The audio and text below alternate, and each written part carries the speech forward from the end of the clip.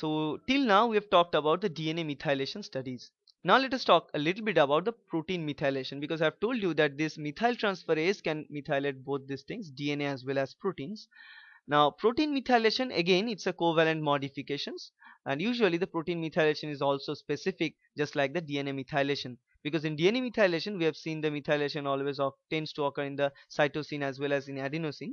In this case of protein methylation, usually they methylate the carboxyl group of glutamate, leucine, or isophenyl cytosine, so whatever, majorly glutamine and leucine, and the carboxyl group of them. And they can also methylate lysine residues. And in histone, whenever we talk about protein methylation, we are more interested about the histone methylation, because histone is the protein uh, which is a which is helping to DNA to wrap around itself, right? So we'll talk about this histone methylation. And histones are having many lysine residues outside, because it is required that lysine or positively charged lysine residues to be wrapped around, to be wrapping for the wrapping of DNA, which is negatively charged. So it is having more lysine.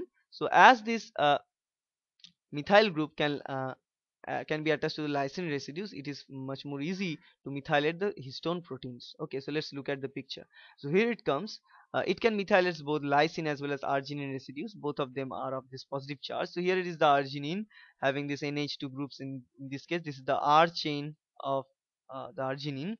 Now methylation can be presented onto one of this chain using PMT. We can say it's a methyl transferase using another supporting enzyme adomate.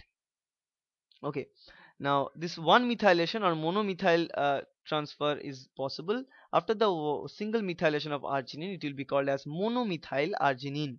Then it can have second round of methylation. The methylation of second round can be of two type. One is that methylation of the same nitrogen, so you are having two methyl group attached to the same single nitrogen. Here we'll be calling as the asymmetric dimethylation.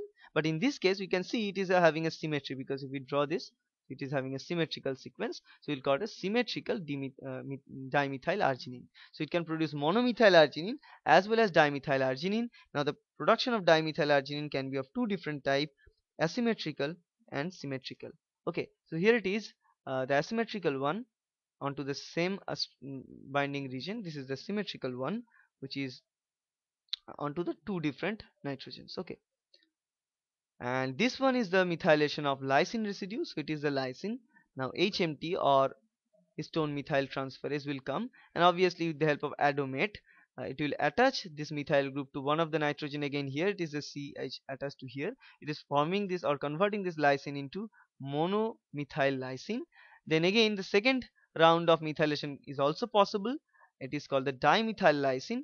Now the methylation for lysine, the second methylation of lysine, is only one type, which is symmetrical always. It is dimethyl lysine. And a third layer of methylation is also possible, is it will be called a trimethyl lysine now. Okay, so this type of methylation can be possible, and as you can see, lysine can hold on to three different methylation at the same time. So that is creating lysine a very hot spot for methylation.